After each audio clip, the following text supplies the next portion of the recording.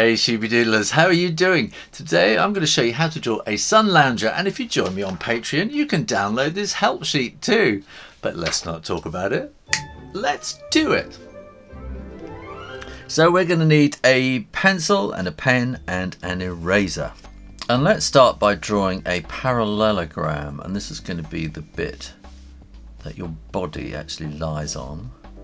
And then we want the backrest section, which will go up like that. And that again is a parallelogram, so that's not quite parallel, is it? So we want that more like that. And this is going to be the actual sort of canvas bit that you sit on.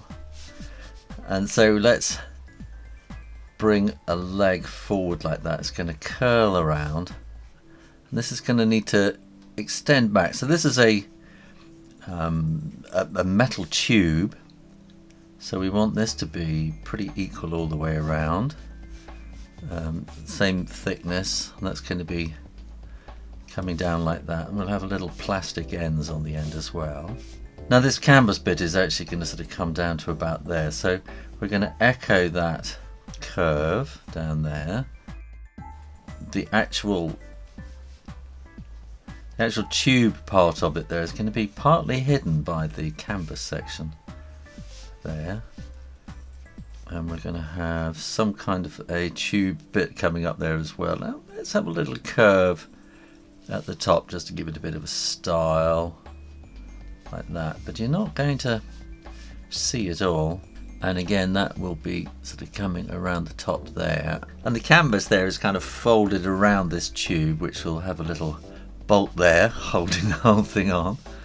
And then let's have here, we'll draw a little sort of semicircle. It's not quite a semicircle, but anyway, and then that will make a kind of a pillow that's attached on the top there. And then we need a little thing that's going to stick up there, and there's going to be parallel to this, which is not at the moment. We need to have a little stick going across, and then here we're going to have a ratchet kind of thing coming down there, which will be hooked around there, so we can get that kind of shape, something like that, which will be going there, holding the whole thing up. To get regular drawing hints, tips and inspiration, click subscribe, ring the bell and select all notifications.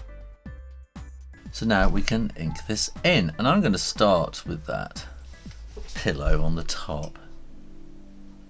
We'll go straight across and around like that, and back and up, and then we've got these kind of stitching bits on each sort of end like that too. Let's bring that down to there.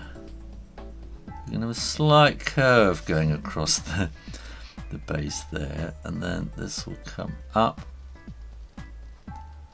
and around to there, and that will come across to there, and then we'll have a little bit sticking out there and a little bit sticking out there, probably a plastic cap as well, and maybe some stitching coming down there. And then I'm going to draw this tube, so let's bring that up into a curve, try and keep that going nice and straight across there. I'm going to change my body angle to come around like that. And then we want that kind of plastic tube on the bottom, and we want to try and keep this all equidistant and sort of parallel, so that we get the same thickness of the tube, a little plastic bit on the bottom. And then we can draw straight across like that, curve up like that, and then this tube will curve in up to there, put a little plastic cap on the bottom. It's a foot really, isn't it? And then this is going to be partly hidden, so it's going to be a thinner line, but keep it nice and equidistant and parallel, or whatever word we're after, like that. And then we want that kind of little post up there, that will go straight up there, and then we want this kind of wobbly thing like that, which is going to be hooking into this piece that goes across behind like that. And somewhere in here you're going to get the the back foot is probably going to be coming down something like that, so you'll see a little bit like that with the plastic foot on the bottom as well.